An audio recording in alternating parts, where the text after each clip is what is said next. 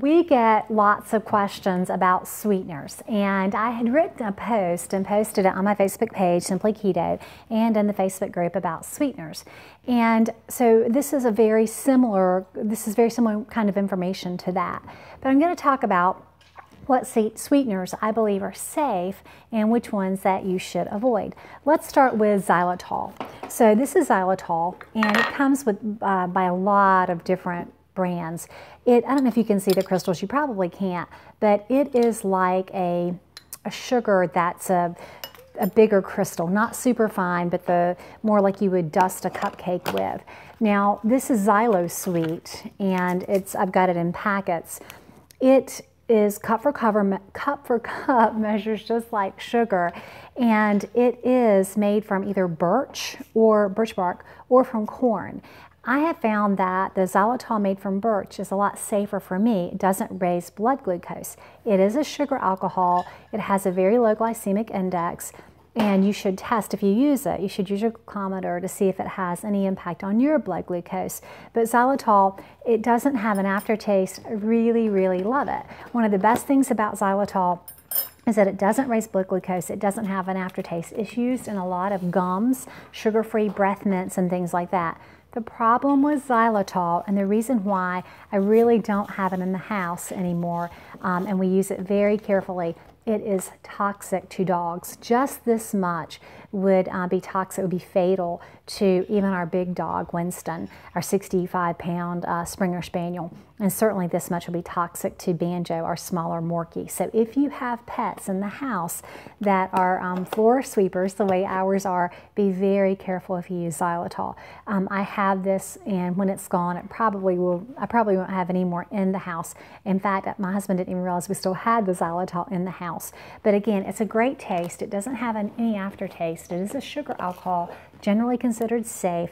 It can cause digestive upset in some people at much higher. You'd have to ingest a lot, but if you're sensitive to sugar alcohols, you might not want to use it. But again, no aftertaste. It is one of my favorites, except for it being toxic to pets. So xylitol is a great option if you don't mind that part. The other very common sugar alcohol that folks use in low-carb alternative goods is erythritol. Now, this is just a big bag of generic erythritol. The thing about erythritol is it is a sugar alcohol. It actually has a lower glycemic index than xylitol. Erythritol is often made from corn, so you want to make sure you buy some non-GMO erythritol. It does not have an impact on blood glucose for most people. The concern for me with erythritol is it has a cooling aftertaste. Now, it's never caused any digestive issues, and it is one of the sugar alcohols that for most people is safe. But it does have a cooling aftertaste. The other thing about erythritol is it's only 3/4 as sweet as sugar. So if a recipe you're converting called for a cup of sugar, you would need to use 1.25 cups or so to be as sweet as the real thing. So that's generic erythritol. The other kind of big sweetener that's really common is stevia. And I'm sorry, let me show you real quick. The erythritol looks like this. It's a finer granule than xylitol. Now, both of these, the erythritol and the xylitol, all of the granulated sweeteners can be thrown into a Ninja or a blender, and you can make a powdered or confectioner's erythritol. Okay, the other is stevia. Now, stevia is one of those things that people either love it or they hate it. I have tried to love stevia. In fact, if you'll look at all of these products, these are all various brands of stevia that I have purchased, trying to find one that I love. And actually, there's New Naturals. This is Sweet Leaf powdered. I also have a Sweet Leaf liquid in the cupboard somewhere. This is Trader Joe's organic liquid stevia because people swore by it. This is a organic stevia. And then this is all natural stevia extract. And I have tried to love all of it. Now this one actually has erythritol, so it's a blend. Let me put it over here. The problem, and I've just discovered this recently, thanks to Scott Swenson he has a blog, she calls me Hobbit. Scott was kind enough to explain to me that when you're buying stevia, you want the pure stevia that has 90% stevia sides. That way you avoid the bitter aftertaste. Now this is the pure stevia. And I've put a little bit in here. It's just a very clear powder. Now this stuff is so sweet. Even if you just, lick the tip of your finger and put it in here, it's too sweet to really enjoy it. So what is difficult about using it is it's very difficult to adapt in recipes. You need one of the very tiny, not even the tad or the pinch, but the very, very tiny measuring spoons used like in chemical experiments to measure it out. It doesn't give the bulk that the other sweeteners give in baking. So if you're baking a muffin or a low-carb pound cake or something like that, it works okay, but it doesn't give the bulk of the others. This is remember the key here is this is 90% or higher stevia sides, so there's no bitter aftertaste. When you're buying something like this, it's a mix. It comes from the leaf, and the leaf has the bitter part. And so you want the 90% stevia sides extract to avoid the bitter aftertaste. So that's the clue. So I don't know what I'm doing with all of this stevia, but I have spent a lot of time and money trying to find a good stevia option, and all of that is going by the wayside. And I have been using I've been blending stevia with other sweeteners. Now what works really well, if you're using pure erythritol, I told you it has that cooling after effect that people kind of object to. What works well is if I use some of the granulated erythritol and blend a little bit of the pure stevia. The two of them together have this synergistic effect that's very nice, and there's no aftertaste. The aftertaste gets canceled out by using the two together. So that's a really great option. If you're doing a baked good, use a half a cup of erythritol, a tiny bit of this. Always taste for sweetness, because our taste change as we get low carb, high fat, and different people find different levels of sweetness more pleasant than others. So anyway, always test your batter, but that is, and this brand is called Mommy Knows Best, but you can look for, as long as you look in the ingredients and it says 90% stevia sides, you're generally going to be safe. Now, what's all this? Oh, wait, I'm sorry, I have one more pure sweetener to tell you about. This is pure sucralose. This is the powdered blend, and the powdered sucralose looks like this. It looks kind of like powdered sugar. This is 600 times sweeter than sugar. Now, pure sucralose looks a lot like another product that we don't use, Splenda. People tell me all the time, how can you use Splenda? I don't use Splenda. I need to clean out my cabinets. This is a big bag of Splenda, and see how big it is? That's because it hasn't been used. Splenda has sucralose in it, but Splenda also has maltodextrin. And if you look at the ingredients, maltodextrin is listed first and then sucralose. So if you see Splenda on something, it's sucralose.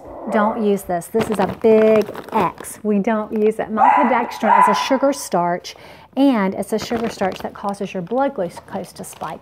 I don't use Splenda. What I do use, or have used from time to time, is sucralose. The pure powdered, which is, like I said, 600 times sweeter than sugar, or the liquid.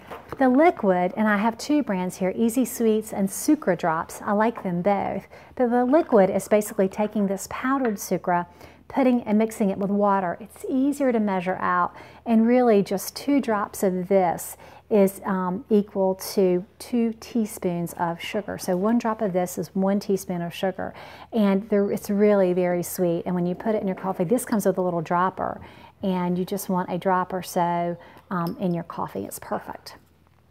It mixes well with erythritol as well, and so often I'll use a granulated erythritol and then use this to offset the cooling effect. And so that's pure sucralose, not Splenda. So please don't leave me comments about how horrible and evil sucralose is. There's conflicting research, and I have read the research, but in general, most of the time it's considered safe. Now, what is all this? What I've been doing with this, and this is a stevia erythritol blend, what folks have figured out, what manufacturers have figured out, is that the blends of erythritol and stevia really do taste best than one or the other by itself. So this is one blend. This is Swerve. Swerve is very popular in the low carb world, the powdered form and the granulated. I don't care for Swerve because in my mind and my taste buds, it doesn't have enough of the stevia to offset. It also has oligosaccharides. I can't even pronounce it. But anyway, it doesn't have stevia. It has erythritol and oligosaccharides. I only use Swerve if I can mix another sweetener with it. I've used Swerve mixed with xylitol, with liquid sucralose, or with stevia. Some people love it, but it leaves just an aftertaste for me that we don't enjoy. But if you use it, it's great. It's a great option if you like the taste. Truvia is another option. It has the stevia that can have the bitter aftertaste. It's not a bad option. It's very easy to find. It's actually, I think, put out by the Coke or Pepsi company. I can't remember which now, but it is fine. It's Cargill. It's made by Cargill. It's okay to use, and it's fairly easy to find, and it measures, as I understand it, cup for cup like sugar. This is a newer brand that's on the market, and it's again a blend of erythritol and stevia, and 1 teaspoon of this is equal to 2 teaspoons of sugar. It has a little higher blend of stevia, but keep in mind it's the stevia leaf, so it does have that bitter stevia aftertaste that I object to, but again, it's easy to find and it's perfectly acceptable to use. Now y'all know these are my favorites because I talk about the Sucrin products all the time. I love these products, and I actually am missing, there is a plain Sucrin that is pure erythritol, and I do use that, but again, because I don't love erythritol by itself, I tend to prefer the Sucrin 1. Sucrin 1 is a blend of erythritol and stevia, I can't even say it, glycosides, which again doesn't have that bitter aftertaste. This is Sucrin Plus. I really love Sucrin Plus because it also has erythritol and stevia, but it has a higher proportion of stevia. So whereas I would use maybe a cup for this, because Sucrin 1 measures cup for cup just like sugar, where I'd use a cup of this, I would use about 3/4 of a cup of this. This Sucrin Melis, or it's also called Sucrin Icing, is the confectioner sugar blend. It's basically powdered sugar compared to this, and it is a blend of erythritol and stevia. This stuff is perfect in icings. If you're making icing for a cake, if you're making fat bombs, it doesn't give the gritty texture for the finished product. It dissolves really easily. It's great in ice creams. So anytime you would use like a powdered sugar or confectioner sugar, I use the confectioner sugar. I do love this stuff.